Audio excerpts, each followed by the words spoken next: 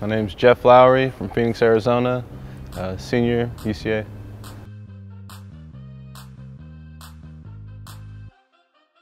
It's been awesome. I mean, we've been together since I can remember. Even when he went to college, I still visited him. He went to Pepperdine. And then I was lucky enough, he came back for his senior year and we attended the same college with Coach Russ at Grand Canyon. And I got to play with him a year there, which is pretty special. And then the transition to this school, UCA, has been even more special, getting to spend that much time around him. And I mean, we've been together our whole lives, so it's humbling. And honestly, the first year it was kind of weird, him being my coach, and kind of difficult, but the adjustment was easier towards the end of the first season, I would say. Just, I mean, him not really getting on me, but just the adjustment from him going from a player to a coach. Obviously, he's still, athletic and in shape, so he's out here sometimes competing with us if he needs to. And then, so I guess it was difficult for us as players and as him to kind of move the transition to be a coach and not necessarily compete as a player. Well, there's tons of great things about playing for Coach Russ. I mean, free meals being one, obviously.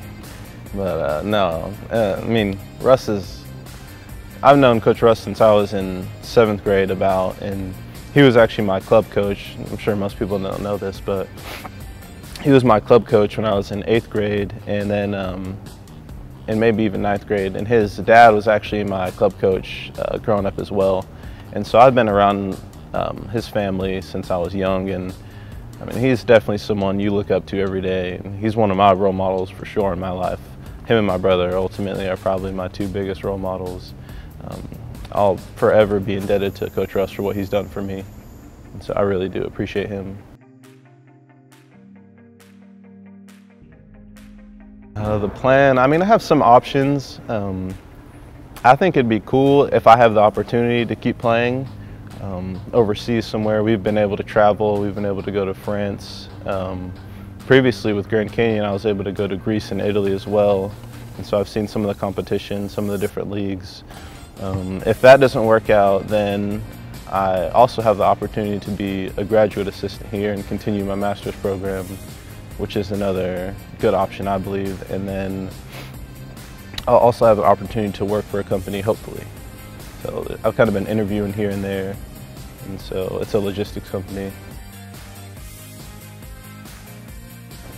I like Magic. I mean, ultimately, if I could build my own team, he would definitely be my point guard just because he knows how to get his team involved and he sees the floor like crazy. Favorite moment? Well, probably when I was in 8th grade, we were playing in a tournament, and we were in the semis, and we were down 2, I believe, and for some reason, like, they didn't guard me on the inbound, and so I was wide open. I came down and hit a half-court shot, and we went to the tournament, or went to the finals, and then we won the championship. That was probably one of the greatest moments. And then here, I've actually been able to hit a couple shots before halftime. Those have been kind of cool. It's always good to hit one of those.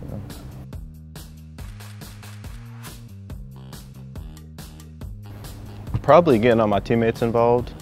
I mean, as a point guard, I don't really look to score as much.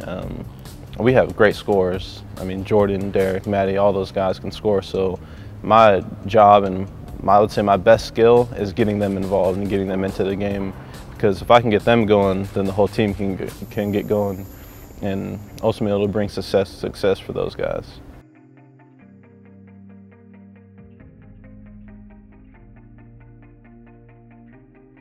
Any coach from history?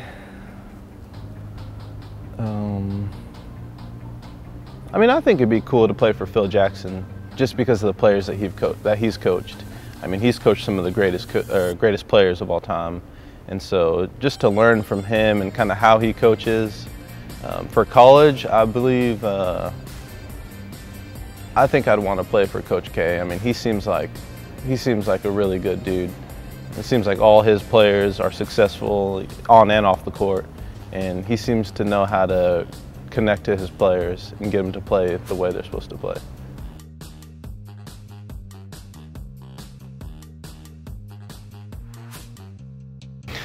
all time. Magic at the 1. I mean, these guys would have to be around the same age, obviously, but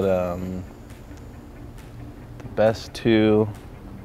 I mean, I would probably use some of the bigger players today. So 2, I would probably use Kobe, and then I mean, you got to have Bron in there somewhere. 3 maybe. Let's see, 4.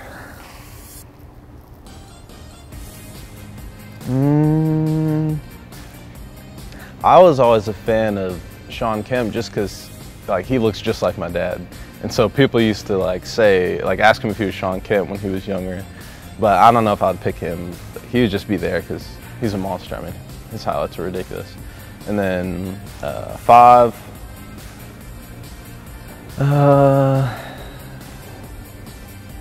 5. I don't even.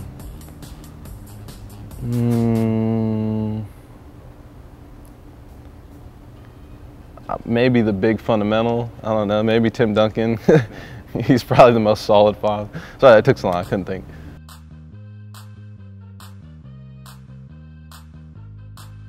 I'm taking Chris Paul at my 1, no doubt about that. I guess I'll go with Curry. I mean, I like Steph. He's just a little. He's Steph. 3, Bron. 4, maybe Melo. Maybe. You know, I never really thought about if I could make like an all-star team.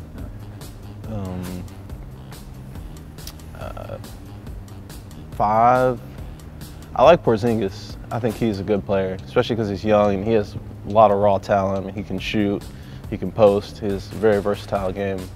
Maybe, I mean, maybe those 5. I could just randomly select. If I had more time, I could pick a better 5.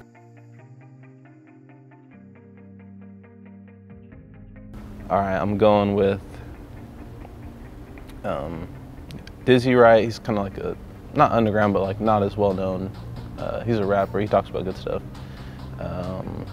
Probably Jack Johnson. Something, you know, you got your rap and then you got something more mellow, you know. And then, let's see, Dizzy Wright, Jack Johnson.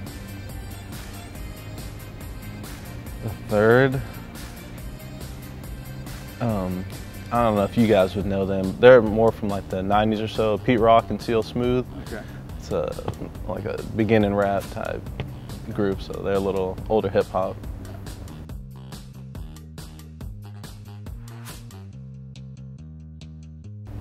Honestly, probably a tiger or a jaguar, because they're just yeah.